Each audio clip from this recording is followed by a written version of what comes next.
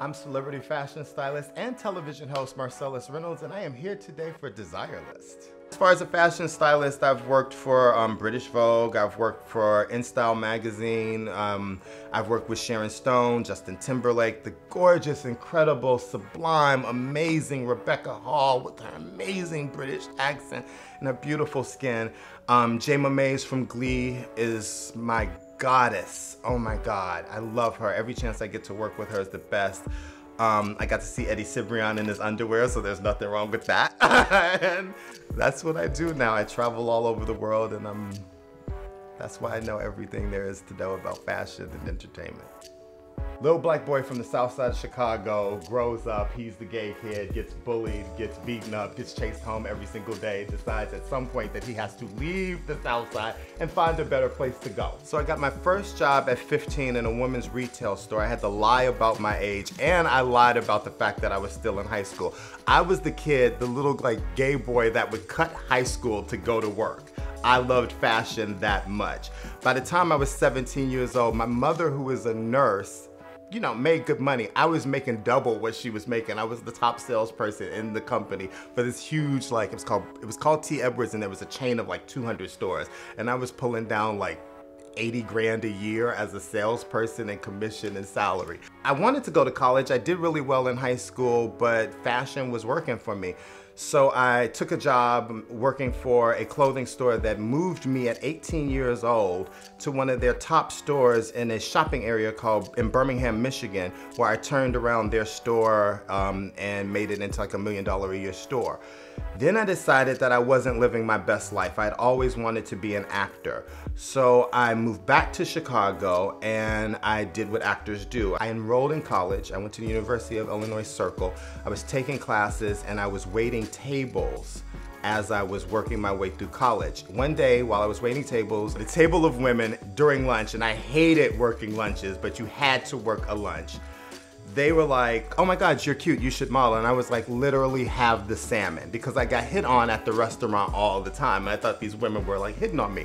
And this one woman is like, "My name is Marie Anderson. If I think you should be a model, you should be a model." Marie Anderson, who discovered Cindy Crawford, by the way, was like, "You should be a model." So I was like, great, I'll be a model. So Marie literally made me a model, and very quickly I became not a A-list model, but a B-list model. Right out of the gate, I started working as a catalog boy because I got good teeth and a great smile. So I was jumping around for Target, I was jumping around for Montgomery Ward. And then in 1996, a photographer named Norman Jean Roy came to Chicago, and he asked me to shave my head for a book he was doing, and my bookers were like, "No, he makes too much money, he can't shave his head."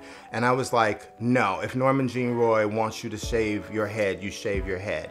So I shaved my head and it changed my career, and then I became an editorial boy. I did a boatload of runway shows. I opened and closed Ralph Lauren, I opened Tommy Hilfiger, I closed Nautica.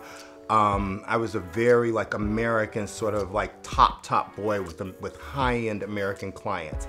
And from there, I kind of figured out what I wanted to do next. Most models age out and they get really freaked out about what they're gonna do.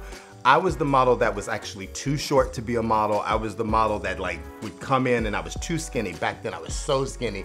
I had abs, but I didn't have this crazy body, but that was good because a lot of black boys had bodies and couldn't fit sample sizes. So I was the boy that did Prada. I was the boy that was a fit model for Brioni because I could fit everything. Most models hit this point where it's what do I do next? I knew that I was either gonna be a fashion stylist because people were always complimenting me on the way I dressed, or I was gonna be a booker because I loved the business of fashion. I loved sort of cutting deals. In 2000, I was in New York. I was actually working for Christy Turlington, as strangely as that sounds, but I was still modeling. And a friend who I had modeled with when I lived in London was now an editor at British Vogue, and she was in town shooting, and she was like, "I'm styling some things for British Vogue, but I don't have a stylist. Do you want to do it?" And I was like, yeah, I could do that. I've been on enough sets as a model. I've been stuck with enough pins. I've had people steam things while I'm wearing them. I can do this.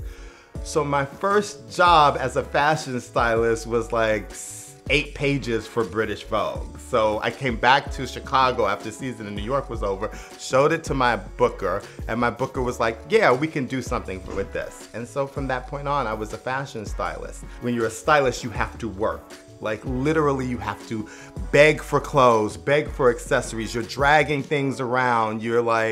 You're obsessed about whether some stupid model is gonna steal that pair of pants that happen to be $450 or $1,200. There's so much work that goes into a stylist. You constantly have to think, and I hated it. So the opportunity presented itself to come to LA and to do Big Brother. A friend who had been a model was now a producer on a different show by that same production company. They couldn't find a black guy that they liked. Nikki Calabrese was like, oh, I know a black guy and he's a model. The thing with models is like we have these comp cards, and when you're friends with a model, you all carry each other's comp cards. So at any given time, I would have like 10 comp cards of my crew with me. Nikki had my comp with her, and she was like, this is my friend. And the producers are like, oh my God, he's super cute. Tell us about it. Well, he's gay, he's crazy, and you'll love him. Everyone loves him. And so the producers are like, okay, how can we meet them? How can we meet him? So they were already in casting. They end up flying to Chicago to meet me. I had just broken up with the love of my life. So this is what they are presented with doing Big Brother. Me being a complete nightmare. I can't believe he broke up with me. He cheated on me with that trash from the real world. Who even watches reality television? I'm like a nightmare. And I would go from like being like a crying mess to being this really aggro, I'm gonna get him back. This is not gonna happen to me. I was literally that person, and they were like, oh my God, you're magnificent.